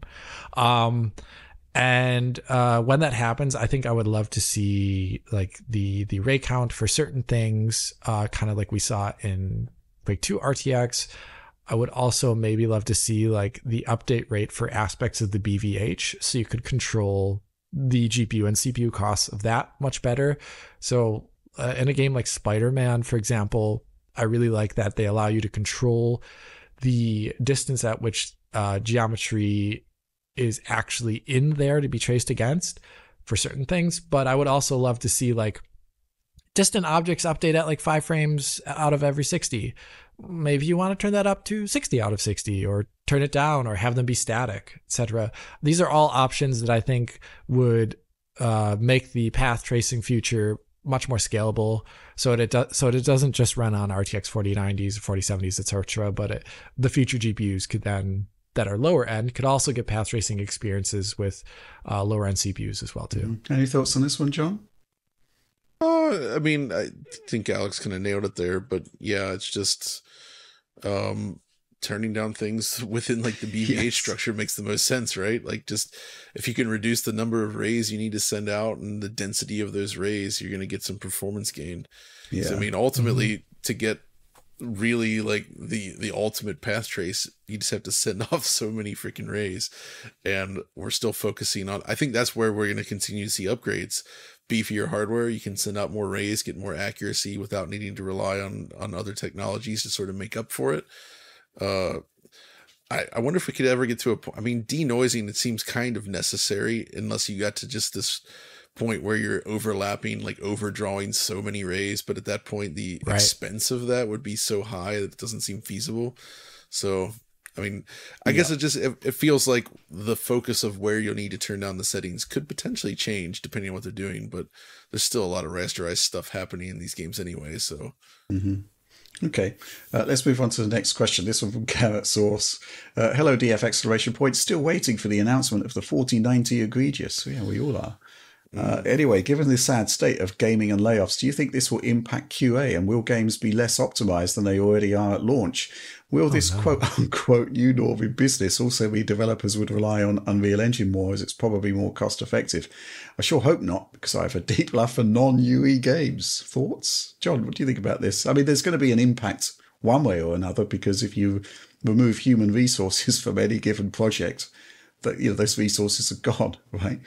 QA is one of these ones that's, you know, it's almost, certainly to the end user, almost invisible and yet of crucial importance.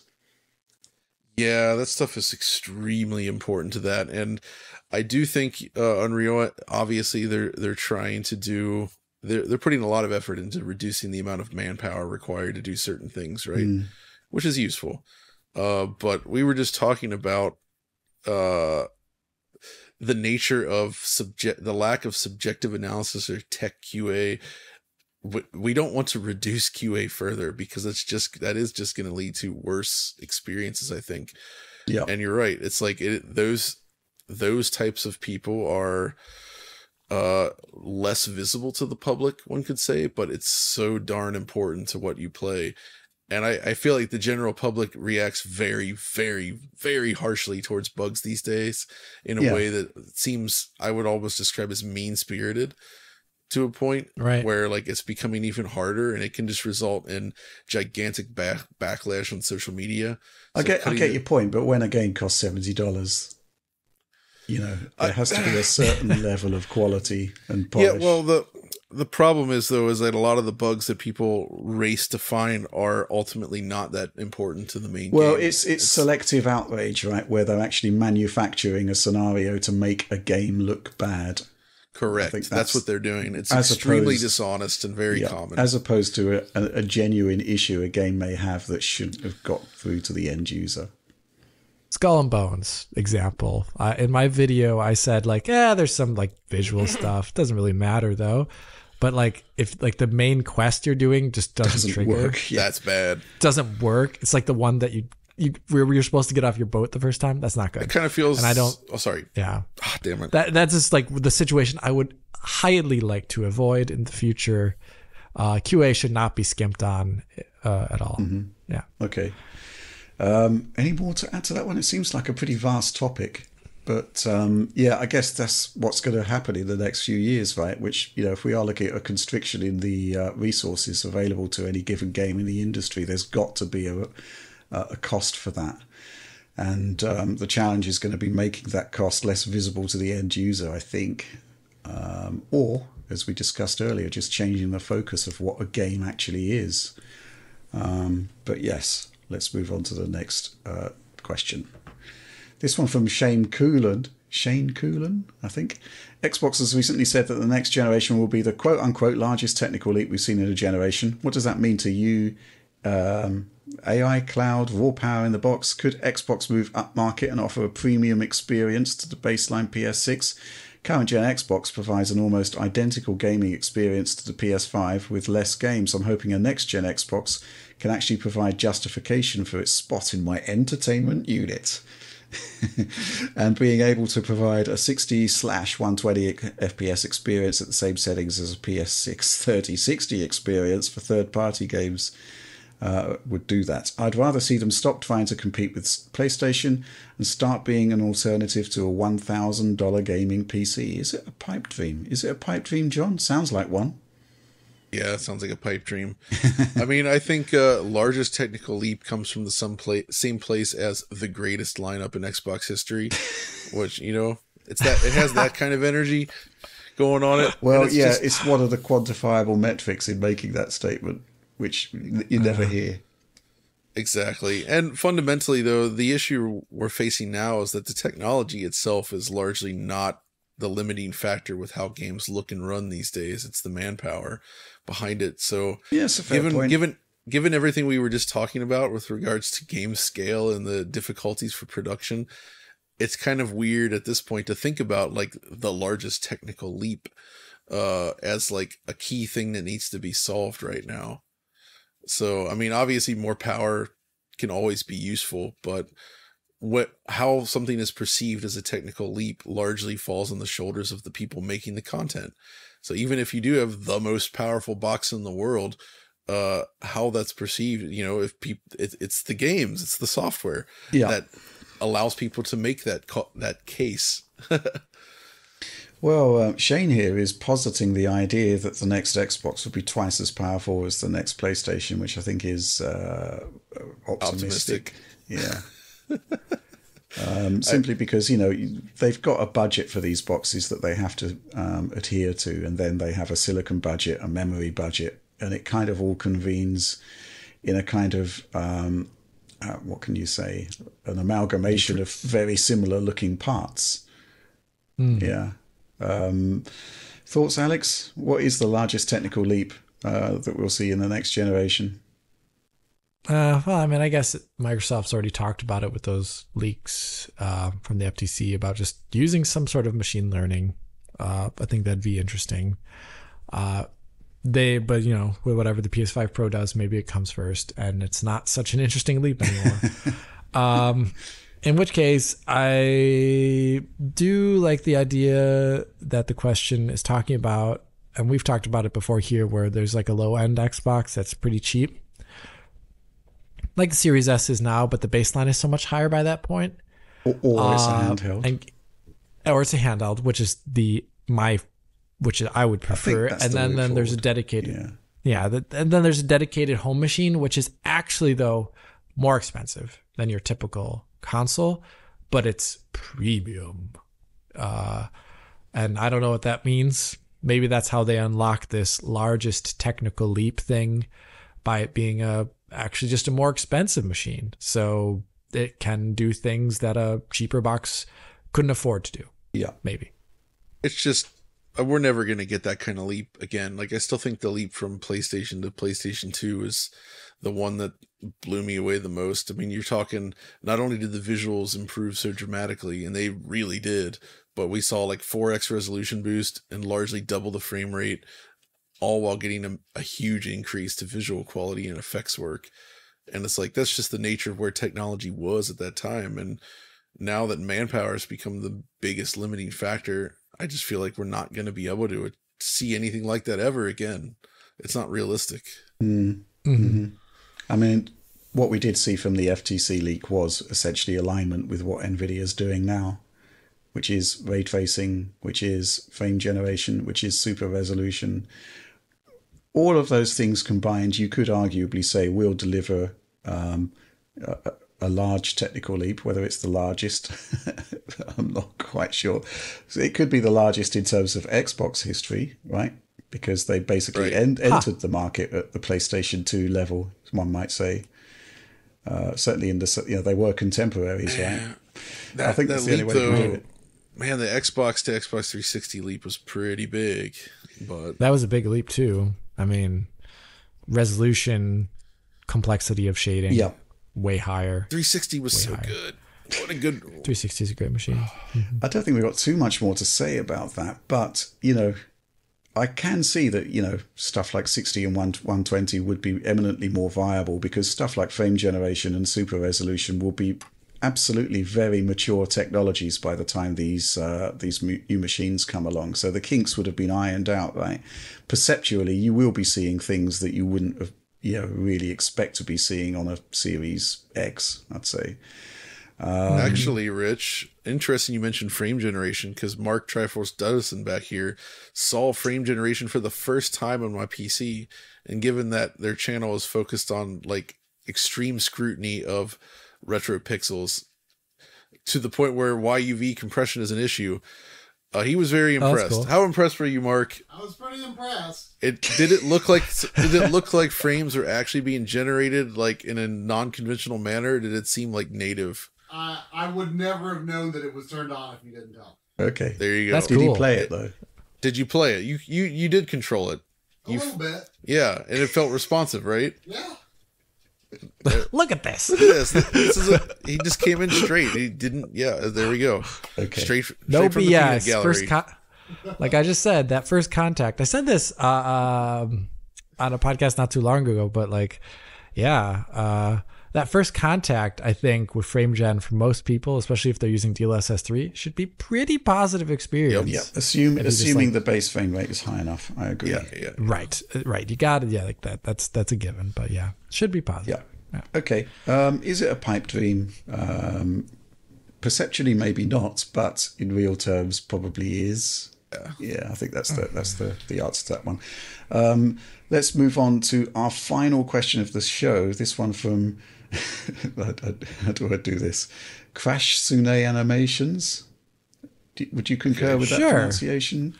I approve. I'm fine with that. Okay. Hey, DF Crew! Exclamation point! Back in 2014, I vividly remember how upgrading from the PS3 version of Borderlands 2 to the PC version was mind-blowing, mostly because of its highly impressive implementation of NVIDIA's PhysX technology. The interactive fluid simulation for elemental types, as well as cloth physics on props, which you could shoot into different sections, were truly ambitious and, dare I say it, cromulent! Exclamation point. Why don't we see features and technology like this today in an era where you can quote-unquote drag and drop similar features in popular engines such as UE5? And Alex, are we still going to see a video covering the legacy of PhysX? Exclamation point, question mark. Thanks, crew. Exclamation point. Alex, so there's been movement on the PhysX front. There's been movement. There's been events happening. Yes. So the background, I tested a GeoPhysX card that I have. It's not working. So I ordered up 2 more. So 2 more. Well, I originally ordered 1, but the person also had another one, interestingly enough. So they're sending me that too for the same price, which is great. Okay. So I'll have 2, and let's hope that one of them works. You ordered 1, but you've got a buy 1 get 1 free scenario. I got a buy 1 get 1 free scenario, which was awesome. And I'm going to plug those in. Those should be the normal PCI ones. I had a PCIe 1.1X one, which is more annoying because that's arguably less portable. But either way, so that video is definitely going to come. I'm going to get it working, and then I'm going to test out a lot of games, figure out the best way I want to like demo it and all these things, and then also figure out a way to like compare it to like GPU acceleration of PhysX, which is another part of the video eventually. But the whole PhysX thing and why games don't do cool physics stuff anymore, largely. Well, one, there's no NVIDIA back push for this anymore to a large degree, where back then it was a great differentiating factor for NVIDIA GPUs, CUDA running PhysX on your GPU, and NVIDIA wanting to differentiate. They sponsored games to add this in. I'm sure developers also wanted it in too for the marketing purposes and also because it made the game look really cool. But since that isn't a thing anymore, there's just less sponsorship of it. There's not a great incentive to do it. The other incentive is like the gameplay aspect, and Oliver talked about this before, where and we've talked about it before on the channel, where like in the PS360 era and like right until the Xbox One, PS4 era began, there was actually a larger systems-driven design that was happening that went by the wayside for the large point and was narrative-driven, single-player, more controlled experiences, kind of became more favorable. You have the difference of like, look at the difference between Crysis and Call of Duty. They came out in the same year. They present single player campaigns that people really like, but they have radically different design on the modern, like this first person shooter formula. One's very physics and simulation driven, and the other one isn't. And you see less of that Crysis-y kind of style approach to like physical sandbox that you can play in to some other one. And over time, that disappears so much so that it's just not a big feature of games. And so when you see games having, a great example is actually what happened at the beginning of the Xbox One generation, where instead of having like physics being there, you saw like a change where like there would be a physics event that would occur, and they would use like alembic animations, and which are not real-time physics. They're a played back like vertex cache animation. So, and it just goes to show that it was more about bringing spectacle about that wasn't player driven usually to one that was just like beforehand is where like you just touch something in the world and it reacts in a slightly silly but somewhat realistic way, and it's a lot of fun. And I definitely like that approach. I definitely like that weird physics approach. I found it always so fascinating to like, I don't know, blow up a box and have all like the paper fly out, or any of the cool stuff that physics did. I'm a big fan of it. A lot of people disliked it. They called it, like a frame rate killer, but the reasons for it being a frame rate killer in the retrospect are actually interesting. And hopefully I can go into that in the physics video when I do talk about it. Because GPUs now, they're more equipped than they ever were before for doing that kind of stuff without it killing the frame rate. We don't see it. Anything to add to that, John? I mean, I'm just thankful we have games like Teardown and Control, I'd even say, still happening these days that push physics. And I do think it can be an interesting gameplay feature, but it can also be a difficult one to tame for the design. So I think it's both hardware and design related, but that we don't see it as often as we might like, because it does take a certain level of care to implement that into your game in a way that's actually meaningful and interesting. I mean, Control obviously launched with a lot of issues on the last generation consoles, simply due to the fact that, which brings me on to another topic actually, as to why the sort of shift away from physics has come down to hardware balance really in the consoles, where, well, Xbox 360, PlayStation 3 comparatively had a much stronger focus on CPU. Therefore, you saw a lot of CPU-driven systems, right? And, you go back to games like Crackdown or whatnot. I spent hours in Crackdown just testing the physics, just, doing crazy stuff with gigantic explosions to see what would happen. That's not Fracture. Really, so many great sort of Fashion Gorilla. Absolutely. Oh my God, that game's awesome. Yeah. And obviously we moved to Jaguar in 2013 with the 8th generation of consoles, and that sort of, where we did see games like Just Cause 3, it all went horribly wrong in terms of performance, because it simply wasn't really designed for that kind of experience. And I'd argue, we were hoping, I think that the CPU, the Zen 2 CPU and the consoles has turned into a bit of a anti-climax, I would say. Obviously, it's a lot better than Jaguar, but it isn't really enabling these kind of physics-driven systems. A lot of it seems to be being done on the GPU, right? Certainly in Teardown, I'd imagine. Yes, Teardown, I'm pretty sure it actually all has to majority be done on the GPU for it to work at all. Yeah. That's an interesting But I will one. be looking forward to your content on this, Alex, because it's one of these kind of evolutionary paths, branches that kind of withered in gaming. And looking back at some of the stuff that we saw, Mirror's Edge is a classic example, right? Yeah, the best. Yeah, Mirror's Edge looks awesome. I'm going to dig out so many games that people forgot. I'm going to dig out... I actually dug out Dark Void secretly for a video last year. Right. And it's featured in a video last year. Can anyone guess which video it is? No, because it's a secret, apparently. It's a secret, yeah. But it's actually in the Avatar video. Oh, okay. The music in the video is all from Dark Void. That's why it's so good, because it's Bear McCreary. Man. Who did... God of War. So Battlestar nothing to do with Galactica physics and as God of such. War. No, it doesn't have to do with the physics, but I had to Dark Void. I'm gonna bring back cryostasis. I'm gonna bring back everything, baby. I tried to install Dark Void on Graw. the Steam Deck, Bring back Graw. and it spectacularly exploded. It did not work. Oh, it did? The Steam Deck did Not not literally. like that game at all. Thankfully, it did not literally explode. But The only thing is, I need to track down a copy of cryostasis. I got it with. I have a cheap physical used boxed years ago. copy here. in Okay, the then I case. may need to ask you for it. Send me the ISO send or you the something ISO. because I don't have my copies. I had digital copies of that game, 2 of them, and I've lost them since. Nvidia gave them to me, by the way. Nvidia gave them to me. Okay. So I maybe should call up Nvidia, Jensen, tell them to give me my cryostasis. Cryostasis was cool, man. That was a cool game. It is a cool Just game. love the League conceit of that Reason. you've got Jensen on speed dial. Yes, he's right here. A fingertip away. Oh, Your dear. tip away. Okay, I think that's it. That's the end of the show. So please do like, subscribe, share on the off chance that you did enjoy it. Ring the bell for notionally instant notifications. And yes, do consider supporting us on the DF supporter program. DF Indirect #1 should be available soon, if not now. Who knows? And at store.digitalfoundry.net for access to our merchandising wares. I'm not sure if this Digital Foundry approved seal of quality shirt is available yet, but it's coming soon. And That's a fancy shirt. it's a That great is very shirt nice. that's hopefully not going to land us in court. It's very fitting for today's discussion, I have to say. Yeah, that was part of the decision-making process because there is another shirt that I should be wearing next week.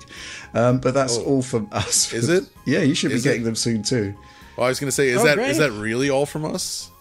Because if you look Of behind course, me, we need to go back and examine the activities in your background, Progress. John. Right, so quick check-in here. Mark, where are you in Star Fox 64? I just beat Andross's true form on the hard path. He just beat Andross's true form on the hard path right as the podcast is ending. Again, There it is. how does he do it? He beat it on easy. Now he did the hard path. He's doing the escape-looking thing back there. Okay. Yeah, The Warthog run, essentially. you effectively of that beat the game again while we recorded. So congratulations, Mark. We'll be using that footage in a video sometime soon. Some Make big sure- DF retro thing happening. Just make sure. I don't know if the path in that game works that way. Does that make you do the sub level if you do the quick path? I don't remember. I actually don't recall, but that is the funniest level in that game. Should I tease what the DF retro is, Rich? Well, you have been teasing for the last 2 weeks, to be fair. That's true. That is true. Yeah, just Go ahead. maybe just leave it. So we're going to hopefully sometime soon work on a video that covers the year 1 of Nintendo 64. Okay. Which is looking at the entire first year of games and sort of putting into perspective what the N64, like what it was like to live through the era of N64 and in that first year. And I think there's an interesting story there, and it was a difficult time for Nintendo fans in many ways, but there was still some very cool things happening in that space. We're going to kind of go through it. And Star Fox just barely makes the cut. But here we are. 11 months. Right. Into the Something like that. I almost need to, 12. it's like the same month. I think it's like basically 1 year after the Japanese launch, effectively, right around that time. So yeah, of course, I still have that Japanese N64 I got from you, Rich. Well, one you interesting won. story about the Japanese N64, which is that that was actually a launch model. And where I was working at the time, we held a raffle to see who would get one of 3 Nintendo 64s that were being imported from Japan. And I won that raffle. That's awesome. So I spent, I had a great deal of time off. I was between projects at the time, and I basically had like a month playing Super Mario 64, which was effectively the only thing worth having at that point. Although and then maybe you put it into storage. Well, obviously that was decades ago. But yes, I did put it into storage. And you were a Saturn man, so yeah, but that was that was kind of at the midpoint. Yeah, so yeah, I guess so. Yeah, it was in my as the supporter said earlier, it was in my entertainment center alongside the Saturn and the PlayStation for that matter. But yeah, I would be very interested to see what's happening with that coverage. That'll be a fun one. An how many ambitious games one. were there in year one? I don't have the exact number handy, but it's if I recall, it's actually less than what PlayStation had for each of its launches in total. Okay, well that makes kind of sense, right? So it's a fairly low number, which is part of the story around N64. I mean, the fun part for me about the N64 was just the obviously there was the delay and the pre-hype where, everybody was just bringing up Silicon Graphic Workstation outputs. Yeah. Like, here's the T1000. Expect this from your next Nintendo console.